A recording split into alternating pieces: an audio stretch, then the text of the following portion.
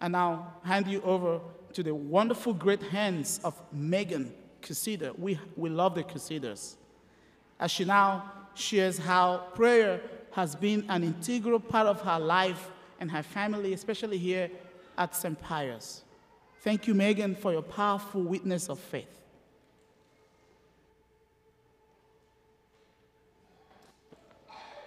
Thank you, Father, and hi, everyone. My name is Meghann Kirzeder, and I'm a parishioner here at St. Pius, along with my husband, Brian, and our 4 children. Earlier this week, a friend asked me to pray for an intention that was important to her, and I told her that I would. Simple enough, right? But conversations like that one used to make me feel a little uncomfortable, not because I didn't see the value, but because I didn't trust myself necessarily to follow through. Saying you'll pray for someone and praying for someone are 2 very different things. I was always searching for the right way to pray, and that meant that to pray for someone, I first had to figure out when and how to do it. And that was just enough friction to ensure that I usually forgot. Discipline and consistency don't come naturally to me. I get bored without variety, and I'm more likely to ruminate on how I could do this thing a little bit better than to actually start it. For all of us who are wired this way, we know how prayer can very easily become an ambition and not an action. Definitely not a habit. I have to reject this delusion that I can design by myself my own optimal way of praying. Many times, and this is especially since I became a mom in the disability community, I have been reminded that in a world that prizes independence, we were created for something that's actually better. We're supposed to need each other. So it's no surprise that prayer comes more easily when I'm leaning on my family and leaning on the church. My husband and I are wired pretty differently from each other. I am forever in awe of his natural discipline.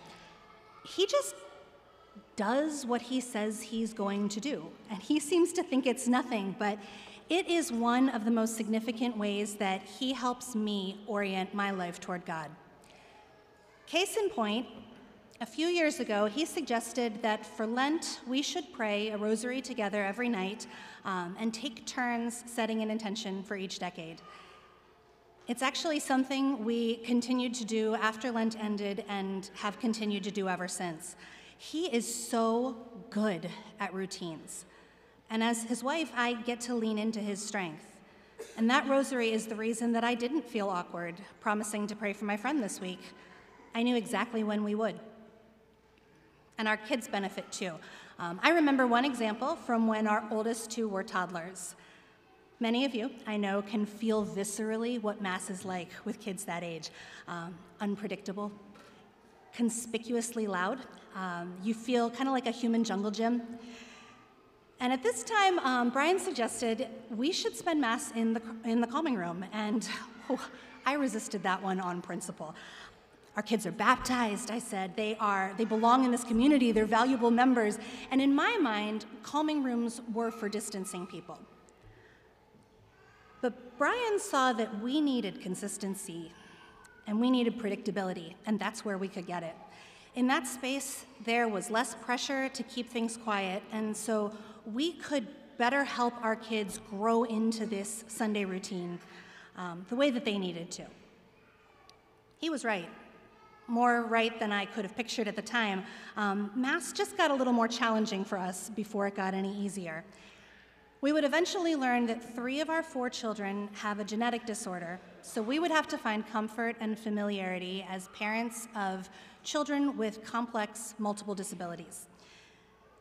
And just like every parent, we are charged with helping our children to know, love, and serve God, but 3 of our kids have language disabilities, and that means that words are not a reliable teaching tool. We have had to trust other ways of communicating who God is, what faith is, why we hope, how we pray. One of the best tools we have is repetition, faithful, regular participation. And we know that in that, God makes himself known to our children in ways that we can't understand and frankly don't even need to. We spent 8 or 9 years of masses in calming rooms. And then this past Lent, there came a day when we walked into church and none of the rooms had space for us. With the help of a wonderful hospitality minister who has been supporting our family for years, we tentatively tried the back row of the West Transept. And no catastrophes happened, so the next week we took a deep breath and we moved up front to the accessible row. And that's where we sit now.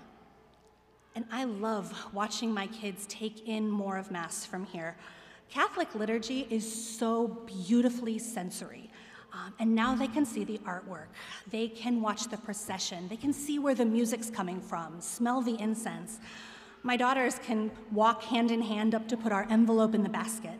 And there are still moments, maybe right now, when they are unpredictable and loud and restless. But I am deeply grateful for a parish where our family is accepted without question. I'm also deeply grateful for a church that tells me that we do need to be here, and when and how often. Because like Jesus told his followers, man wasn't made for the Sabbath was made for man. Even when it doesn't feel like it, the routine of being here is good for us. I'm grateful for a liturgy that takes beauty and wisdom and wraps them in the consistency of a predictable ritual. To me, one of the most evocative parts of Mass is one of those ritual elements.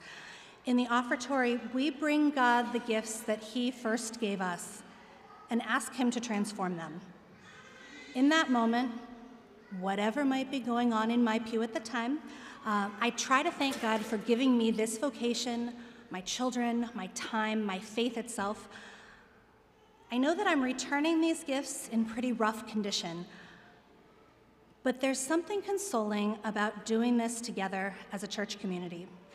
We pile all of our gifts up on that altar, and we pray together that God will do what only he can do and turn the humble into something holy. Thank you.